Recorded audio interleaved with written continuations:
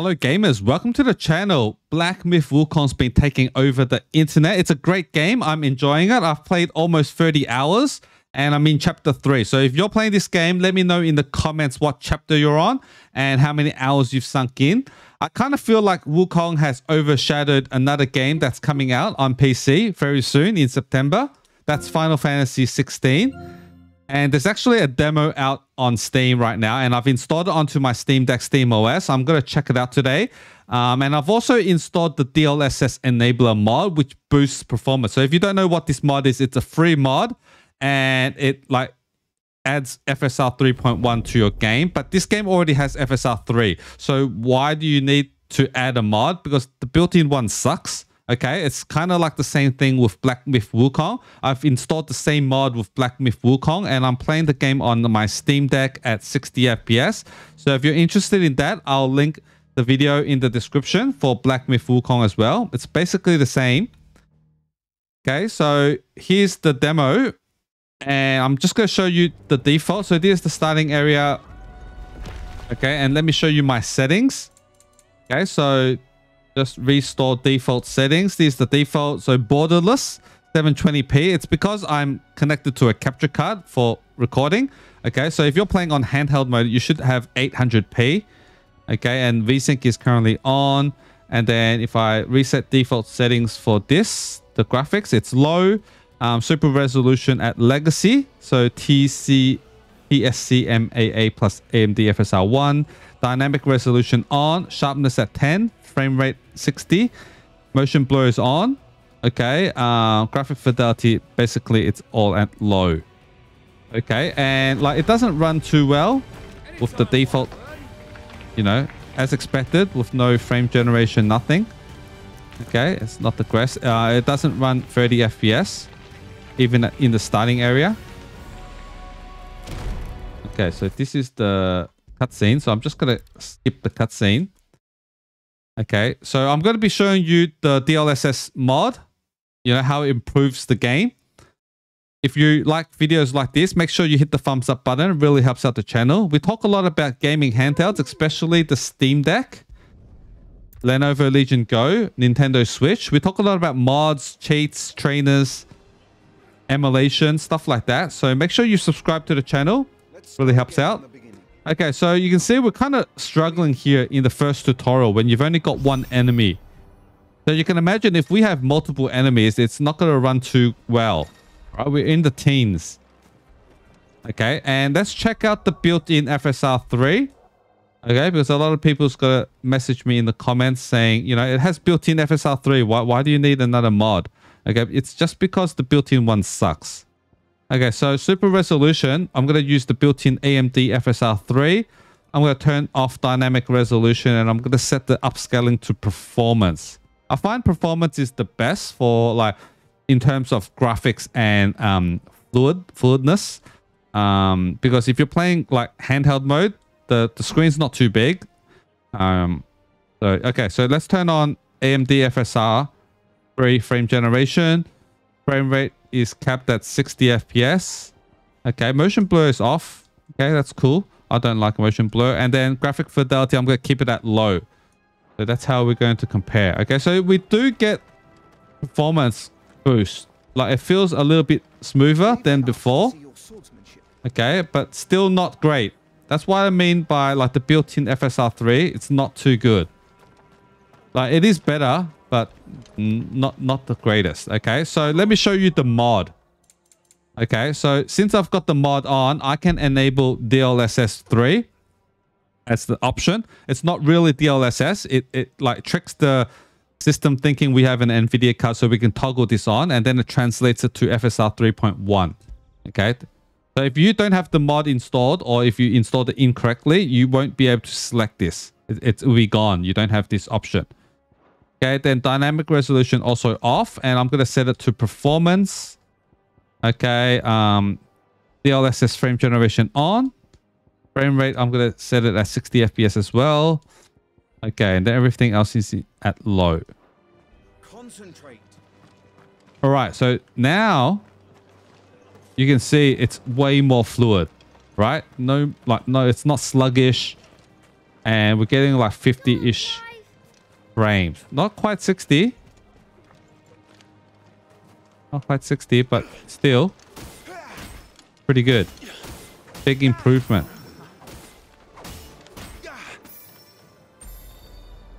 Yeah, it's great. Very good. Such swordsmanship will If you like, it doesn't look too good on the big screen because you're watching on YouTube. I'm going through capture card. Like, it's actually 720p.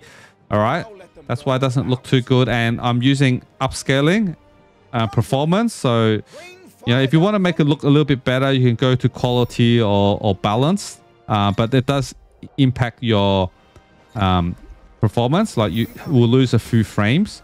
I kind of find the sweet spot in performance, like I said, because if you're playing on handheld mode, like the small screen, there's not much difference between performance and balanced. Okay, and one of the main things people talk about when using frame generation is the input lag, input latency. Okay, so now we're in the tutorial where we're going to be using evade. So you need precision to get the perfect dodge. Okay, so make sure if you have this mod on, press the 3-dot button. Okay, my camera's a little bit in the way. Okay, so you press the 3-dot button and make sure you don't have, you don't limit your frame rate. So I disabled frame limit. Okay, if you limit your frame rate to 30 FPS or 40 FPS, you'll get big input lag. Okay, so if you have input lag, input latency, it feels weird, disable frame limit. Okay, and also another tip, if you have UI flickering, On your toes, Lord Rossfield. if you have UI flickering, so I can't demonstrate that right now because I'm through capture card and it's default 720p. But when I tested it out on handheld mode, if you have it on 800p, like you see the UI will start to flicker when you run around. Okay, if you have that, just go to your display and set it to like full screen and set it to 720p. I find that if it's on 800p, you'll have UI flickering. Okay, so I can set it to full screen right now, 720p. It's fine. Okay, let me show you the perfect dodge. So, you know, I don't have any input lag. So watch. See that? Precision. Okay, it's called precision dodge. So, like people say, input lag. Nah, it's fine. See, I can do 3 in a row. So, not too bad. So, yeah, it's perfect. It's great. Let me show you how to install this. I'll take you back to my Steam Deck's desktop mode and I'll see you there. Okay, so welcome back to my Steam Deck's desktop mode. The first thing you need to do is you need to locate where your game is. Okay, so open up your Dolphin file manager. Okay, go to home. Make sure you click this hamburger button and then click show hidden files. This is checked. Okay, because you're going to go inside a hidden folder called .steam and then Steam and then Steam apps. If I can find it right here.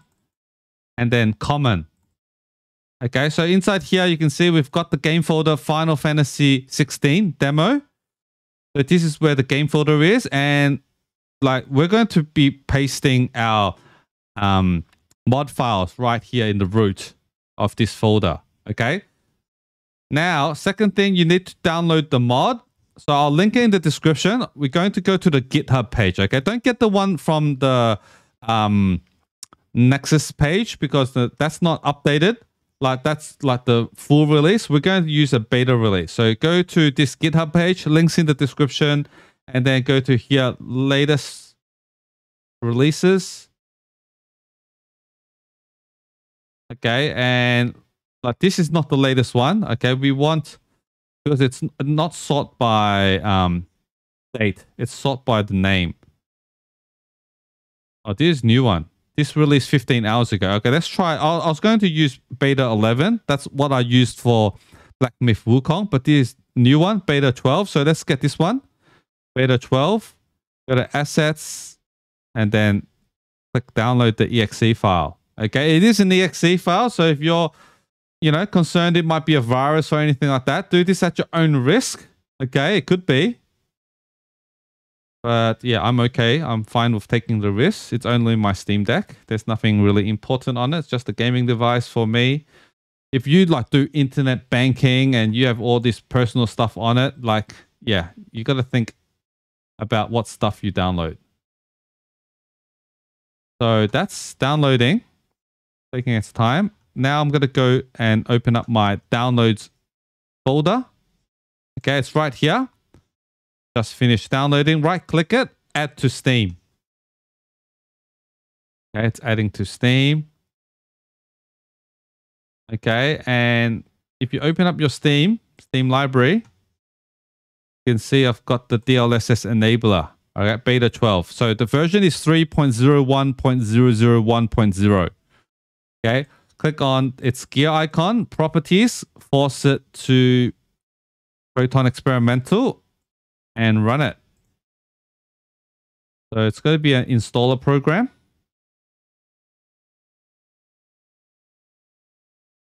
Okay, I accept the agreement. Next.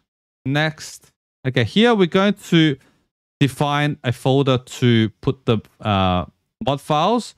But what I normally do is I just go to my downloads folder, right click, create new. Okay, and then I'm just going to copy this name. So DLSS Enabler Setup. Just going to paste it here. Okay, so I just created a new folder. Blank. Okay, and let me just browse it. So browse, and then it's on my internal SSD. So Z drive, home, back, downloads. Okay, downloads here, and then DLSS Enabler Setup. This one, the beta 12 one. Next, so make sure the path is correct. Click next, and then I'm going to select the first one. So install as version DLL. If you have a lot of mods, I suggest using the ASI plugin one. So, but you know, this one works. Version.dll works for me. Make sure you click this, enable support for AMD and Intel GPUs. Okay, and that's it. Next, install. Okay, see it populating with those files. And then it tries to run the .reg file. Okay, it's an error. It works for Windows, but this is Steam OS. So just click OK. We don't need to read the README. Okay, and we're done. We're done. Okay, so just copy all these files, these mod files, copy it, and paste it over to your game folder, the root. I've already have it, so I'm going to overwrite. Right into overwrite.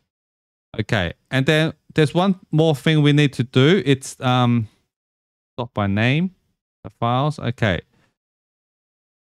So this nvngx.dll, this 185.5 kilobyte file, this is the mod file. Okay, we need to replace this with the original one, which is this one, nvngx_dlss.dll.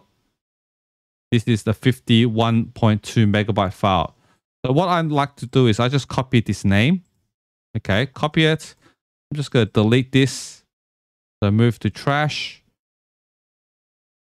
Okay, and then here, this is the file that I want to copy over. So I'm just going to copy this and then paste it.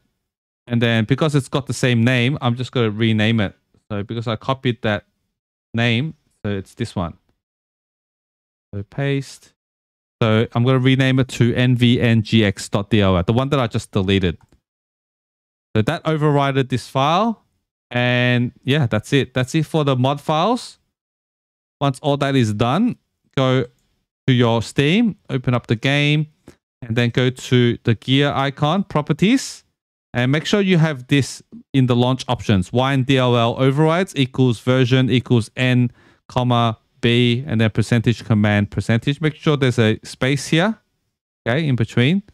I'll like just put this in the description. You can copy and paste it in case you have some typos. And once you've done, you're done. So now let's test the game. Just going to run it on desktop mode. It works in gaming mode like I showed you before at the start of the video. This is desktop mode. Okay, so if we can see the DLSS in the options, that means the mod is working. So config, graphics. All right, so you can see here DLSS 3. Okay, I can select it. And then frame generation, I can toggle this on and off. All right, so yeah, the mod's working fine. So let me know in the comment section if you have any issues. If you don't have any issues, also let me know in the comments. Yes, write something nice. We can engage in a little conversation. And I'll see you guys in the next one. Later.